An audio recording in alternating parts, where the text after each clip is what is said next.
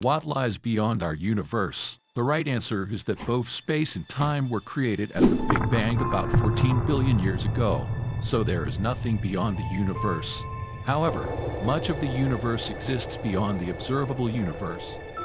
According to 2011 MIT Technology Review report, the universe is at least 250 times larger than the observable universe, or at least 7 trillion light-years across. It is the same size as if we compare our Sun to Westerhout 39.2, or for your understanding, just compare observable universe to 250 observable universes. So, universe beyond observable universe is far greater in size as we can even imagine how huge it may be.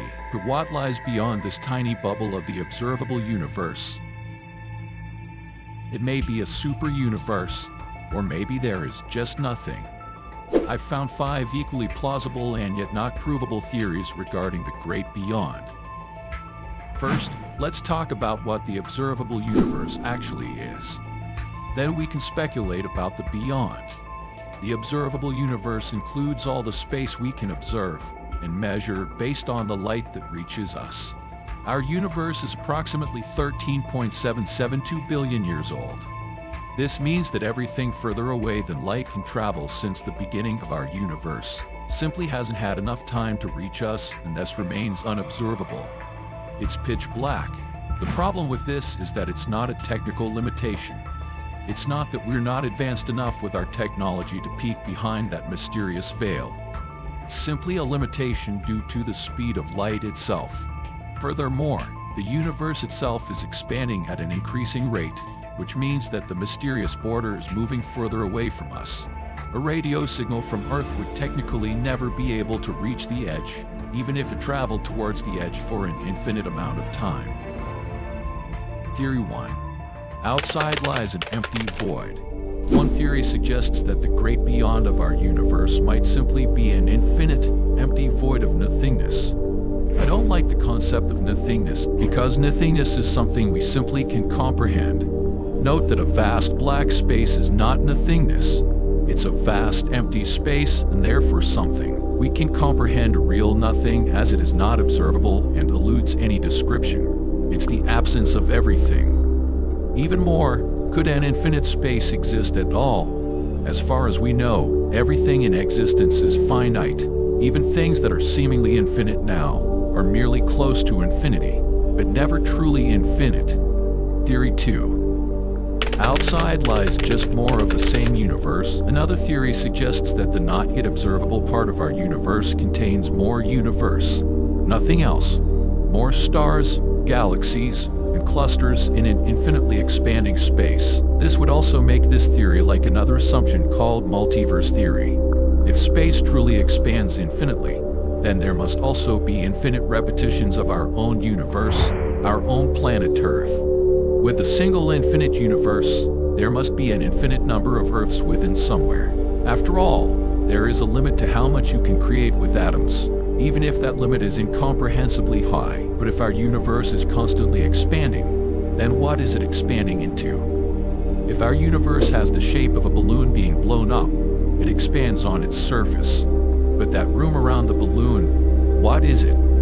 If our universe is a closed loop, what lies outside that loop? There must be something, right?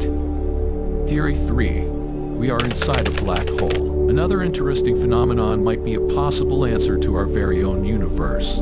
Black holes are stellar objects that come into creation when dying stars collapse under their own mass, forming an incredibly dense singularity. What if our universe is nestled inside one such black hole? The reason is, it is seemingly expanding, pushing its edge further and further outside our reach with every second passing, so fast that even light can't reach the edge. Maybe it's the same force that keeps light from escaping a black hole. What we observe as gravitational pull from outside a black hole is on the inside in ever-increasing space-time, pushing the border further away from everything. In the same way, our universe expands. Theoretical physicist Nikodem Popovsky, who was dubbed the next possible Albert Einstein by Forbes magazine in 2015, has proposed another interesting theory. Our universe came from a fraction of a much bigger universe, which got sucked into a black hole and compressed until it reached an unfathomable, dense state. This core fragment, affected by gravitational spin, then exploded violently, forming our current universe as we know it. This core might be the source of our Big Bang. This could also mean that every black hole in our own universe may contain other universes.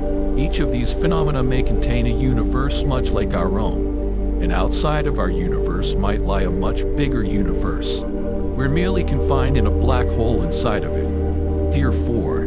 Dark flow from outside. If we follow common cosmological models, the spread of galaxy clusters in our universe due to expansion and inflation should be random. However, Koszaliński et al. Have claimed to have found a certain pattern, showing that some parts of the universe are being pulled stronger than others. This pull must stem from a strong force originating outside our observable universe. Originally, it was thought that this unobservable outside force could be a black hole too. But if it were a black hole, then the speed of the clusters would accelerate exponentially the closer they get to the black hole. Their speed, however, has been quite constant, and a black hole being the cause for this gravitational pull seems unlikely. These claims are still being disputed, but provide an interesting theory about something strong lurking outside our universe, having a strong influence on the movement of its expansion. And Dr. Hallman's take on this opens the door to another popular theory. Theory 5. Our universe is part of a multiverse. One of the more popular theories consists of a multiverse, a collection of countless universes that float around in bubbles next to each other. Each universe consists of an alternate reality. With that theory and its approach to infinity in mind, it is plausible to say there exists a universe where your life is exactly the same as it is now. The multiverse theorem describes all these universes floating around next to each other in an empty space, disconnected from each other. Each one contains a different reality, like a bubble. And some people speculate that you might be able to cross into another reality by passing through a wormhole or a black hole.